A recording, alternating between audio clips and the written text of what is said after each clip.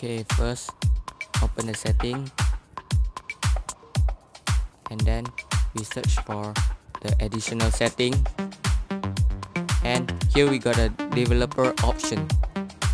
Press it and scroll down way to and force allow apps on external on this.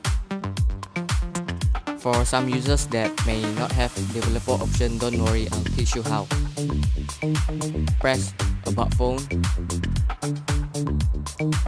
and here you press the MIUI version up to 7 to 10 times to get the developer option setting open.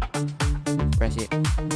See, they say no need because I'm already a developer, so press this MIUI version up to 7 to 10 times and you can unlock the developer option.